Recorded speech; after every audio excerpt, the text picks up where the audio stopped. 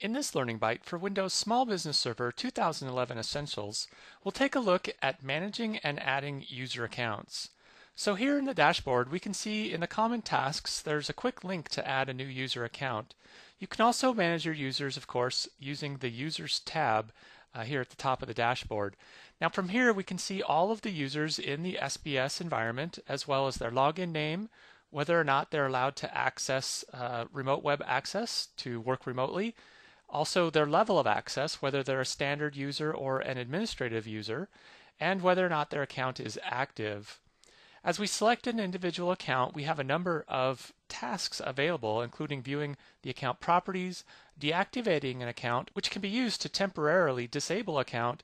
Say if somebody goes on a leave of absence and you just want to make sure that that account doesn't get used, protect it from being compromised, anything like that.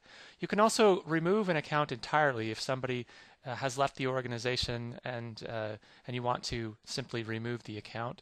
And of course, you can change a user's password.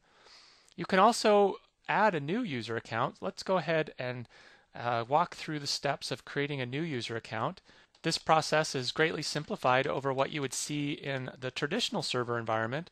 We're going to go ahead and continue our naming convention with first name, last initial, and then go ahead and give our new user a password. The next step is to decide on the level of access for the user, whether they'll be a standard user or an administrator. So let's go ahead and stick with the standard user for Kevin here. And on the next page, we can determine what shared folder access this new user is going to have for the different folders in the environment. So whether they have read-only, read-write, or no access to the shared folders. So we'll give Kevin read-write access to the company and marketing shared folders, but only read access to the sales folder. Now the final page of the wizard is used to select our remote web access options. So we can choose to allow remote web access entirely or to not allow access. And then for each component inside of RWA, we can choose whether or not that should be enabled or disabled, including access to the server dashboard, which administrators can use to do maintenance of the server from remote locations. So we'll go ahead and leave the default choices and go ahead and click Create. So pretty straightforward to go ahead and create a new user account. Now let's go ahead and take a look at the properties of an existing user account. So we'll go ahead and look at Jeff Phillips here, viewing his account properties. And again, we can see the first name and last name of the user. We can view or change the level of access, converting a standard user to an administrator or vice versa as desired. We can also change the user account password, or again here we can check or clear this box to set the account as active or inactive.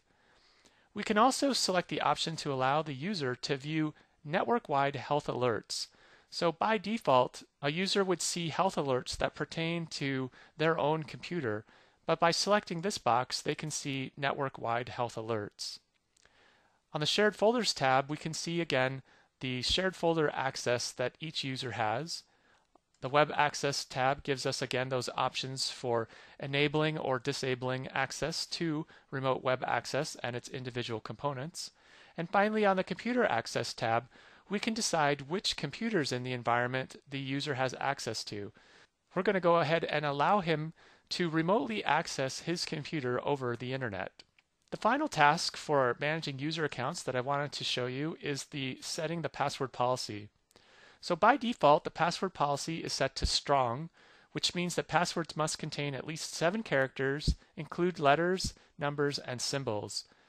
So this is the most restrictive, but you can go ahead and choose to set that to a lower level of complexity if that's appropriate in your environment. Of course, the recommendation is to leave it at strong if that's possible. Also, passwords do expire on a regular basis, and you can select to change that so that passwords never expire, again, if that's going to be appropriate in your environment.